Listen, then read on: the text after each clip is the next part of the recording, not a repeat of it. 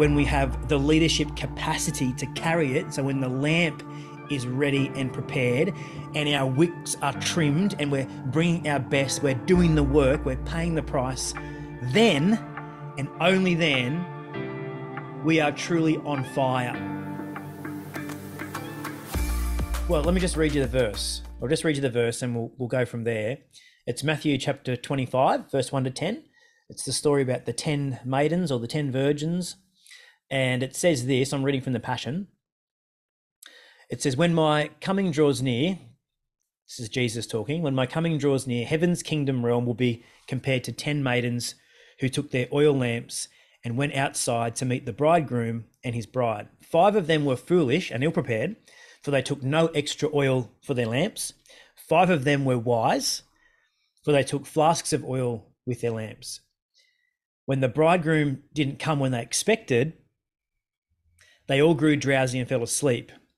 Then suddenly, in the middle of the night, they were awakened with the shout, "Get up! The bridegroom is here. Come out and have an encounter with him." And I love how the Passion uses that phraseology, have an encounter with him. So all the girls got up, they trimmed their lamps, they trimmed their wicks, but the foolish ones were running out of oil. And they said to the 5 wise ones, "Share your oil with us, because our lamps are going out." "We can't," they replied. "We don't have enough for all of us. You'll have to go and buy some for yourselves."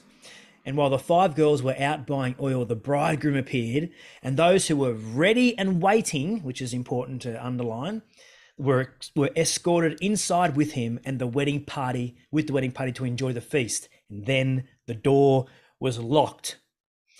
And so in this story, the oil represents the infilling power, presence, and provision of, and the direction of the Holy Spirit. And the lamps are the vessels that carry the oil. Does that make sense? And the lamps are you and I and the church. We carry the infilling of the Holy Spirit. And what I want to do just in this next couple of minutes with us as leaders is I want to challenge us as leaders of Beyond Church, and for those who are going to listen and watch back later, with just this one question. Are we trimming our wicks and filling our lamps? Are we both trimming our wicks and filling our lamps? Because what I know is that our leaders of Beyond Church, particularly with where we're going as a church and what we're already seeing, I feel like I'm kind of speaking into the past, because after those good reports about some of those phenomenal things that have happened, you know, the Spirit of God is moving already across the life of the church. And yeah, I'm just super encouraged by that. And we do need to continue to focus on what matters most, which is the presence of God, the power of God, the provision of God, the leading of the Holy Spirit in our lives and in our church and in our teams. And I would say to you, as you lead, your teams, and as you lead in church and bring influence in any area of leadership, that you are first and foremost ready, waiting, willing to receive the oil of the Spirit of God in your life. And one of the things that verse alludes to is that oil doesn't come cheap. If your pursuit, I want to just challenge you with this thought, that if your pursuit of the presence and the power and the provision of the Holy Spirit is coming easily, it's cheap oil. And we know that oil doesn't come cheap. And the 5 wise maidens said, you need to go and buy your own. And if you're not paying a price for the Holy Spirit to be at work in your life, I would probably challenge you that it's not the Holy Spirit. You're probably still trying to accomplish things within your own strength. And so I want to say to our leaders over this next season, while we're in this in prayer focus message series, to use this as an opportunity to rearrange some things in your life and build margin into your week, into your month, to be in prayer, seriously in prayer, in the presence of God, in worship, so that you are receiving and paying the price to receive the oil that comes from the Holy Spirit, the presence of God. So just think about that. Is it coming cheap? Am I just flicking on a bit of worship music in the car on the way to work? Or am I just saying a quick prayer to God while I'm, sitting down before I watch a movie at night? Or I just think it's a season where we've got to be thinking about, it's a season to pay the price to receive all of the Spirit that God wants to give me. And then the other thing that I love in that verse is that it says that we cannot draw oil from the lamps of others and other leaders. Now, let me say this. We can learn to do the other things from other leaders. So we can learn to trim our wicks, but we can't take the oil that's in the lamp of other leaders. And so, we listen to stuff, watch stuff from other leaders, go to conferences, but you can't take the oil that they've got and apply it for your own life. You've got to go and get it yourself. And I really want to lean on this idea that over this next, few months as we wrap up this year, I kind of want our leaders just to be dripping with the presence of God all over their lives. And that only happens when you go after it yourself. You can't copy it, you can't fake it, you can't steal it, you can't take it. You've got to pay the price and you have to pay it yourself. So I say that to say, be responsible for your own spiritual temperature. Only you can fill your lamp with oil. So trimming your wicks and buying oil. We actually need to do both of those things. We can't just walk around with a big jar full of oil because we need to lead lives with trimmed wicks. And that is doing things like leading with excellence.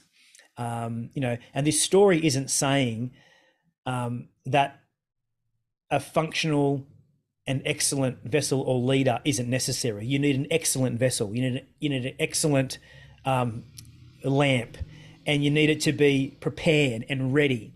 So we need to be excellent at maintaining the leadership gift that's on our life. We need to still do the things like read, things that are going to teach us and encourage us and direct us. We need to be studying like we would always do. We need to be developing our leadership skills. So bringing excellence in every area of our leadership life, executing tasks well and on time, all the things that are systems and structures. We still need all of that because we still need to be wick trimmers.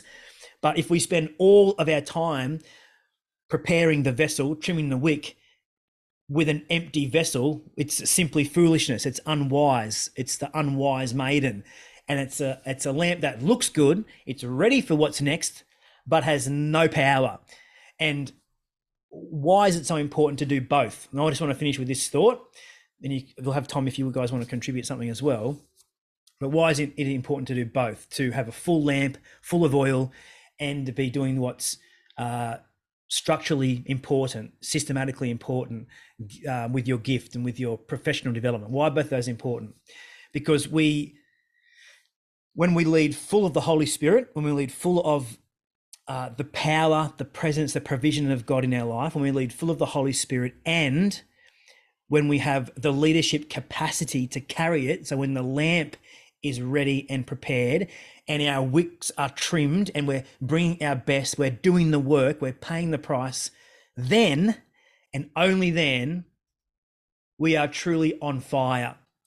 And it lights up a path to the direction of the bridegroom. The lamps were so the maidens could find their way to Jesus. And so we need to be prepared systematically, structurally. You personally need to have your leadership gift growing and developing, and you need to be full of the Holy Spirit so that not only are you seeing Jesus clearly, but you're able to light a path toward Jesus for every other person that you are leading. And so if we are going to be a church that genuinely points people to Jesus as the one and only hope of humanity, we need to do more than just have our systems and structures right, which I actually think as a church we do very well. And this is why I'm leaning on this aspect of the trimming the wicks and filling the lamps. We also need to be the church that is full of leaders who are full to overflowing with oil, with the Holy Spirit.